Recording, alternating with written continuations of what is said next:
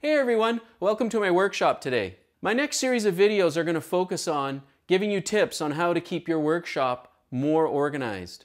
Now if you're like me, clutter is a constant battle. I've got lots of loose papers always lying around all over my shop. And I'm constantly moving these papers from one work surface to another when I need to use a workbench or a tool. Today I'm going to show you how to make a simple desk in your workshop to keep all your papers and things organized. I've got room here for notebooks and hardware catalogs. I've got drawing papers, workshop plans, my iPad, calculator, pens, pencils, rulers, everything there.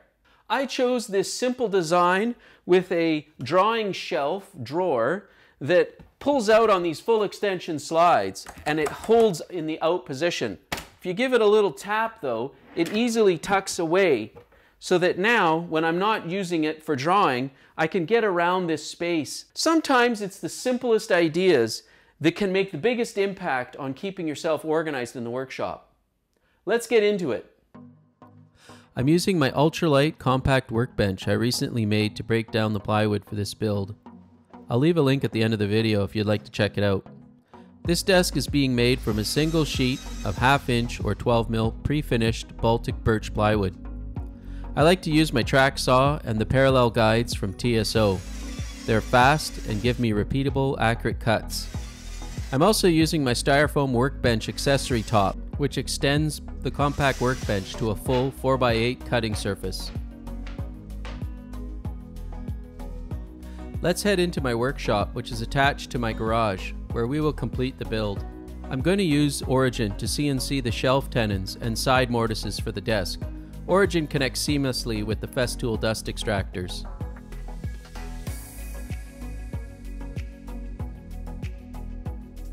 I'm going to use the Shaper Workstation with Origin to cut the shelf tenons. These registration pins help orient the shelves vertically on the workstation so that they're flush with the top. This was my first time using the Workstation by Shaper, and it really extends the functionality of Origin. At first I questioned the price of the Workstation, but really I see them as an indispensable package. If you're going to spend the money on Origin, get the Workstation as well.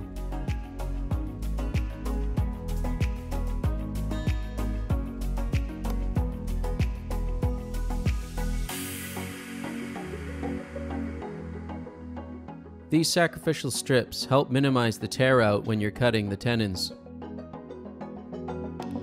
The support bar helps keep Origin level when it cantilevers out over the edge of Workstation.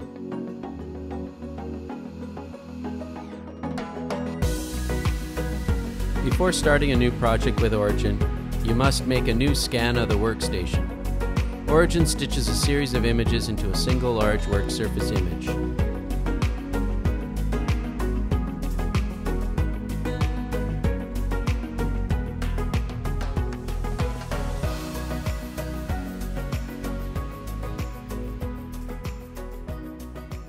First, I set up a grid by probing the X and Y edges of my workpiece so that I can get an accurate placement of my design file. You should use the engraving bit upside down to get a precise registration. Then I switch back to my 1/4 inch or 6mm cutter.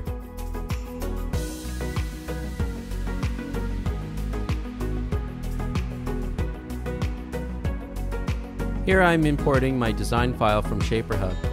I created the file in Fusion 360 and exported it in SVG format using the Shaper plugin.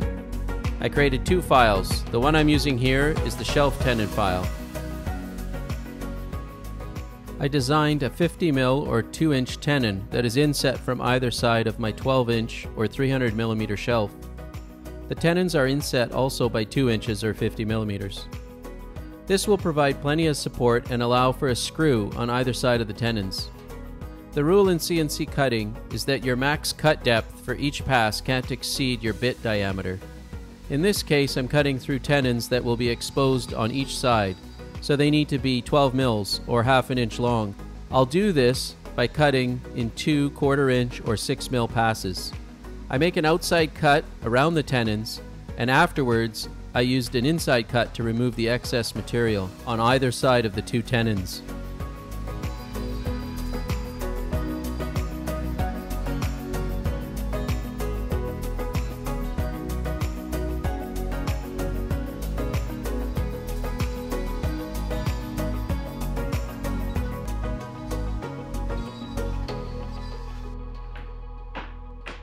I've completed 4 shelves with 2 tenons on either side using my shaper, Origin, and Workstation. Now I've got to set up a tape board with a sacrificial piece of MDF underneath so I can cut through my workpiece without damaging my workbench.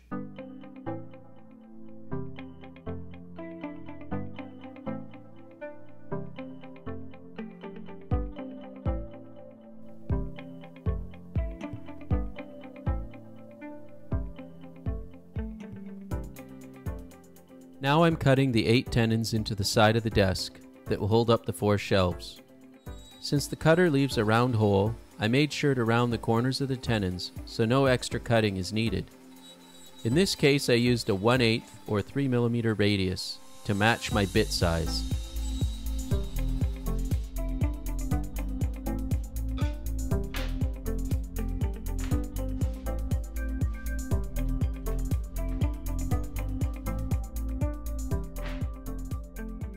I made a vacuum workbench that I use for processing workpieces. The workbench has a solid laminate top so that I can position the pair of vacuum clamps anywhere on the worktop. I have space below that's sized for festool sustainers. I keep all my sanders and dominoes under the workbench for easy access. The festool vacuum clamps are a game-changing tool. You can see a little bit of flex because I'm using just one clamp.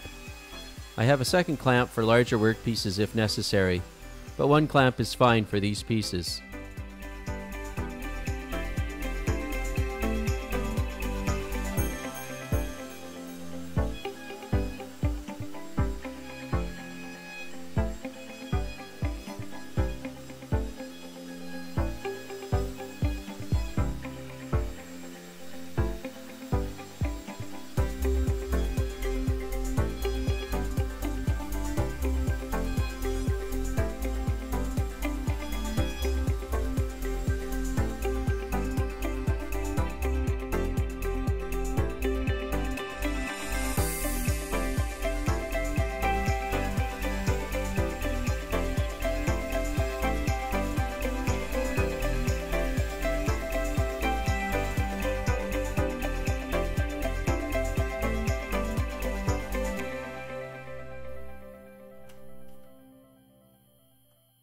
After putting a 3mm or 1/8 round over, I switched to 150 grit paper on a soft pad to smooth out all the rounded edges. The Rotex RO90 is perfect for this task.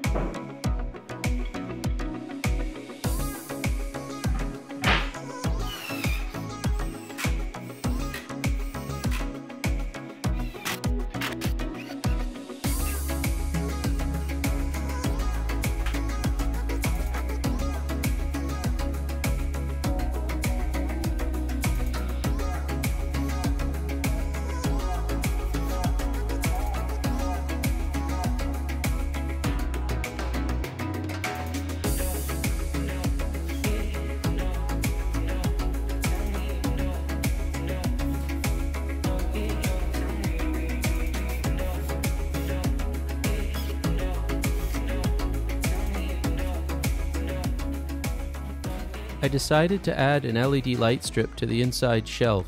This light is going to be perfect for eliminating all the shadows inside the shelf.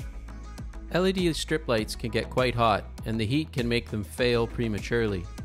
This aluminum channel will act as a heat sink for the excess heat, and the frosted cover diffuses the light.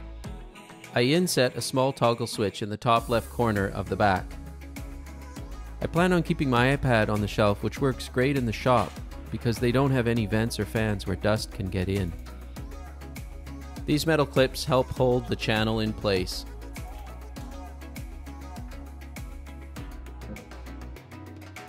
The rocker switch protrudes through the back of the desk, which will help protect the soldered wire and will not be visible from the front.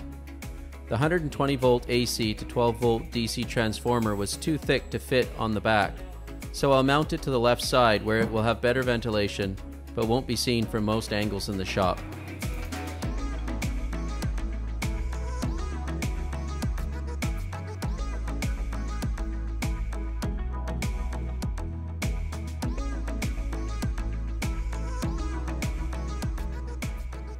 The final addition to the desk is to add a French cleat on the back. All of my shelving units in my shop utilize French cleats. French cleats have many advantages. The continuous mounting strips on my walls bridge across studs so that you can place shelves in any location without worrying if you have a stud in a specific location. French cleats allow you to change your mind with your layout of your shelves or tool mounts. I have moved my shelves around several times as I have acquired new tools, and my workflow in the shop has changed as a result. I had to make an accurate line to make sure the mounting screws will connect through the back and into the top shelf.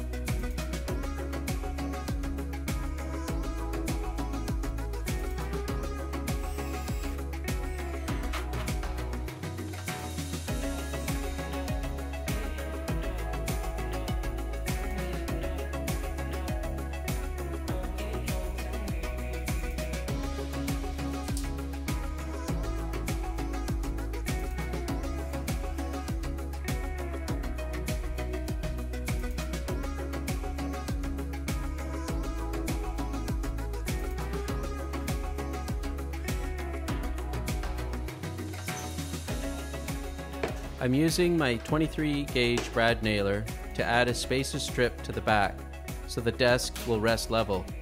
It doesn't bear any weight, so brads are sufficient to keep it in place.